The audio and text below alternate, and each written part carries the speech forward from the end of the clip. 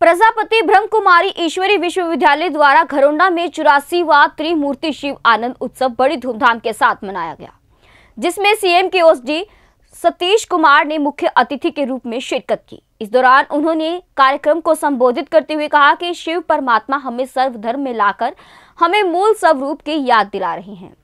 हमें ज्ञान को जानने और मानने के साथ जीवन में श्रेष्ठ गुणों का धारण करना महत्वपूर्ण है। इस मौके पर राजयोगिनी मधु दीदी गुरुग्राम ने कहा कि त्याग, तपस्या, धैर्य, सहनशीलता को जीवन में लाकर छोटे छोटे कर्मों से दूसरों को खुशी प्रदान करने का अवसर ढूंढना चाहिए। दूसरों को खुशी देने का हमारा लक्ष्य होना चाहिए। कार्यक्रम का प्रारंभ स्वागत गीत पर कुमारी रिया और जानवी के मधुर नृत्य से हुआ। बीके अंकुर भाई ने गीत गाकर सभी को मंत्रमुग्ध कर दिया।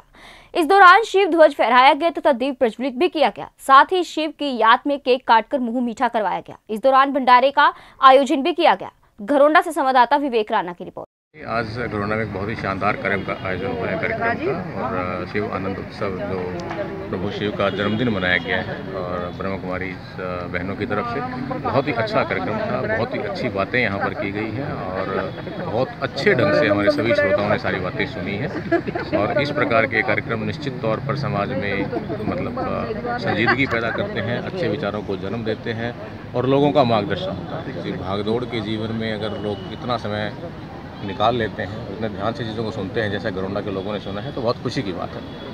निश्चित तौर पर परिवर्तन आएगा। ये राजनीतिक चीज़ें नहीं हैं, राजनीति में भी आएंगी। देखिए, समाज में आएंगी तो राजनीति में आएंगी। समाज से राजनीति अलग नहीं है। अगर हमारा समाज अच्छा होगा तो राजनीति भी अच्छी होगी, इसमें कोई शक नहीं है। और इस प्रकार के कार्यक्रम परिवर्तन लाएंगे। सरकार निश्चित तौर पर अच्छे काम करने के लिए ही बनी हुई है और लोगों के अनुसार ही काम करती है। और शराब पिलाने का कोई भी ना पिए, सरकार कोई ज़बरदस्ती किसी को नहीं पिलाएगी। तो लोगों को ये चाहिए कि अगर उनको कोई बुराई लगती है उससे दूर रहें। आज प्रजापिता ब्रह्मा कुमारी ईश्वरीय विश्वविद्यालय की ओर से महाशिवरात्रि के उपलक्ष्य में शिव आनंद उत्सव कार्यक्रम का आयोजन रामलीला मैदान में किया गया। इसका विशेष लक्ष्य यही था कि मनुष्य आत्माओं के जीवन में जो टेंशन है, दुख है, चिंता है, उदासी है और मनुष्य आत्माएं बहुत परेशान हैं, परंतु जीवन में सब खुशी और आनंद ही चाहते हैं। और आनंद का प्रदाता वो निराकार परमपिता परमात्मा शिव है। जब हम परमपिता परमात्मा के साथ मन और बुद्धि को लगाते हैं तो सचमुच हमारा जीवन आनंदित हो जाता है। विषय विकारों से, बुराइयों से दूर हटते हैं तो ऑटोमेटिक मन को शांति मिलती है। मन आनंद का, प्रसन्नता का अनुभव करता है। जो जीवन में आज जेलेसी, गुस्सा, एजम्पशंस, ईगो, ये सारी विकृतियाँ आने के कारण ही व्यक्ति का जीवन आज इतना टेंसफुल हो गया है। तो इस कार्यक्रम का लक्ष्य यही था कि सर्व आत्माओं के पिता, उस परम पिता परमात्मा का परिचय दे करके उसके साथ उसका मन और बुद्धि लगा करके सर्व के जीवन में सुख और शांति से संपन्न और जीवन को आनंदित बनाया जाए।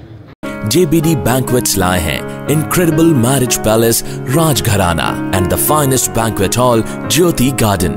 World-class catering, centrally air-conditioned, lush green lawns, state-of-the-art lighting. A perfect venue for wedding, launching and parties. Rajgharana and Jyoti Garden at JBD Banquets Enterprise. ऐसे ही लेटेस्ट खबरें पाने के लिए बेल आइकन को क्लिक कर हमारे चैनल को लाइक, शेयर एंड सब्सक्राइब करें। धन्यवाद।